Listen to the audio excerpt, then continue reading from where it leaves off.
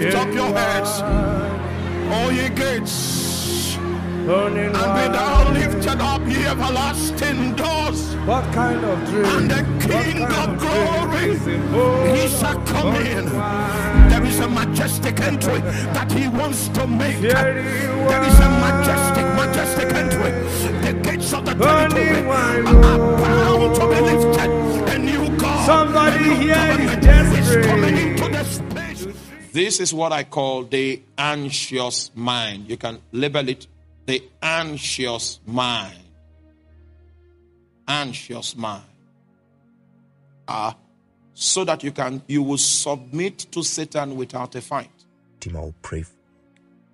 So when the time for the expiration of your current rent is coming close, then anxiety will come into the picture. What anxiety will do is that it will show you a vision. A vision of where you are evicted from the house. And that day rain will fall. As they are moving your luggage, your television. Anxiety will show you that the moment you got out on the street, rain started falling. And your computer went bad. Your laptop went bad. Your iPad went bad. Your television went bad. And your Vitafoam got soaked and became a coat of many colors. That's what anxiety will show you. Anxiety will so make you afraid that you will submit in defeat even when Satan has not physically started fighting you. So the object of anxiety is to bring you to a point of surrender. And so Jesus is teaching here. And Jesus says, take no thought for your life.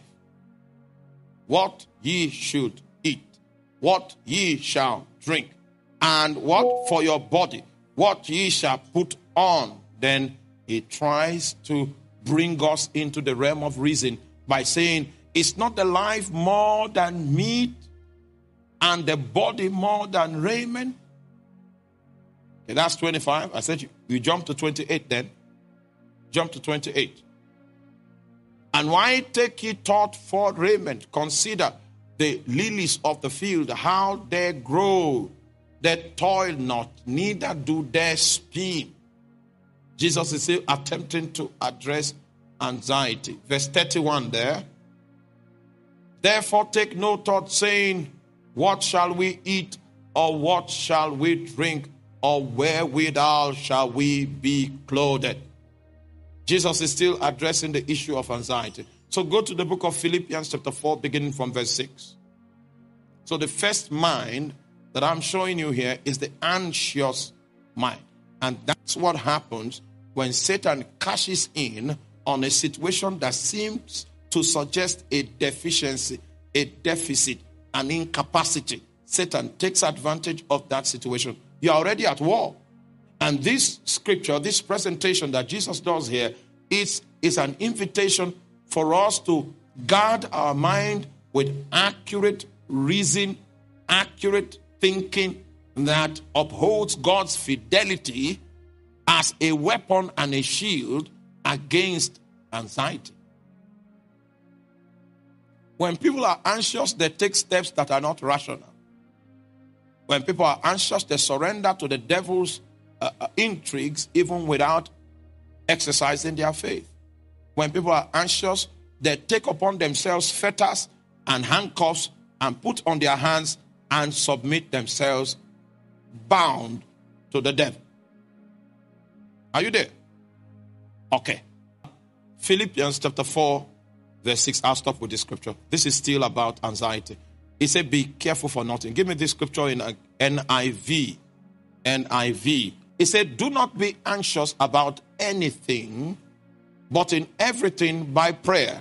According to the NIV, according to Philippians chapter 4, verse 6, anything that is supposed to make you anxious is the same thing that should draw you to prayer. So the response to deficiency, deficits, insufficiencies should be prayer and not anxiety. The same things that should make you anxious as the same insufficiencies that should push you into prayer. He said, do not be anxious about anything, but in everything, by prayer and petition, with thanksgiving, present your request to God. Okay. You will think that in this prayer, when you are praying, are you there?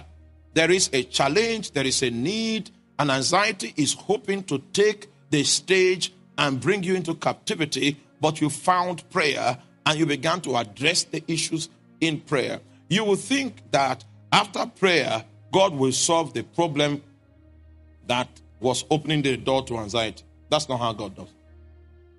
Now, the next verse, let me show you how God does. And the peace of God, the first thing that God does is that when you contact him, he now ministers peace into your heart. And according to the Bible, that peace is a burglary proof for your heart and your mind against anxiety. What he does is that he makes a proof, anxiety-proof situation by administering peace into your vessel. So what God did in this situation is not to change the situation, but to change you.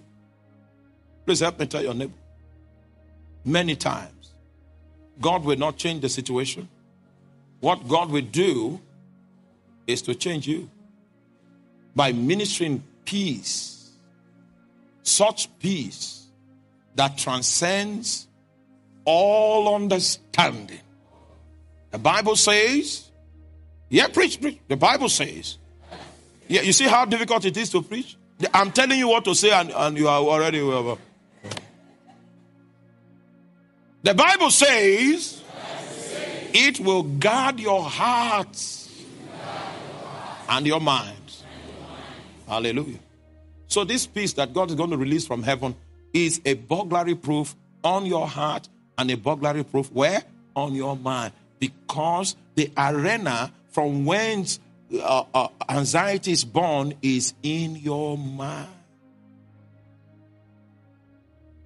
Oh, I don't have time to tell you the difference between the God of peace and the peace of God.